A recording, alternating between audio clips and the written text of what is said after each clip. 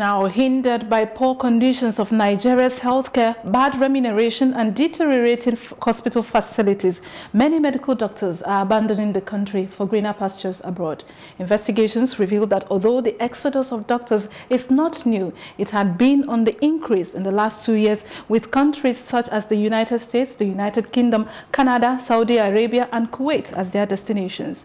It was learned that the exodus had increased the workload of those who are still in government service, as many states had not been employing doctors. Now, the Nigerian Medical Association revealed that in urban centers, a doctor attends to 100 patients on a daily basis. Earlier, we had in our studio Tubosun Akeju, a public affairs analyst who reacted to this new development. I'm surprised NMA is just saying it's more alarming.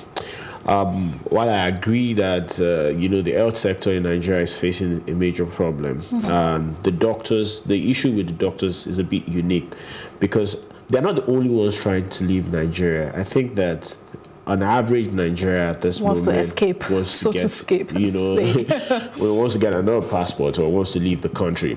And it shows that people are actually losing faith in the entity called Nigeria. But the doctors is worse because, number one, not only do we have a shortage of supplies of doctors in Nigeria, the few that we have are now leaving the country. And they, to speak on the side of the doctors, because I have a couple of them as friends, is the fact that, you know, medical practitioners are subjected to a bit of mental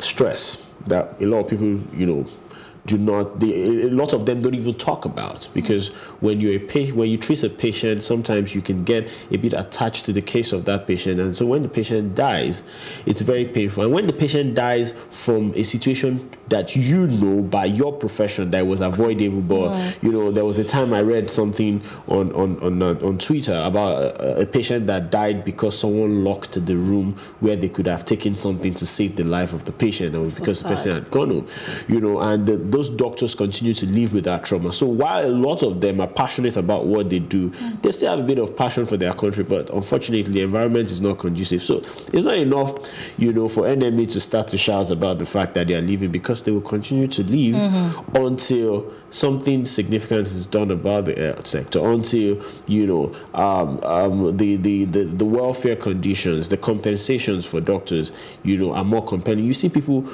Before now, professional courses in school was an assurance that when you get out of school, you get a good paying job. The case is, that's not the case anymore. Sadly. You know, in Nigeria. So a lot of these people are like, I want to get out of this country to go and get somewhere. So I mean, the 700 doctors, I saw the numbers I saw online yesterday, only to UK was more than 700. That's only to UK was way more than 700, you know, annually. And I think that we have a big problem on our hands, because if the middle income earners and the professional earners are leaving our country and going to another place, then in the next 5 to 10 years, then we're going to have a dearth of good hands to even work and develop and help us create a GDP, you know, that that is enviable in a country like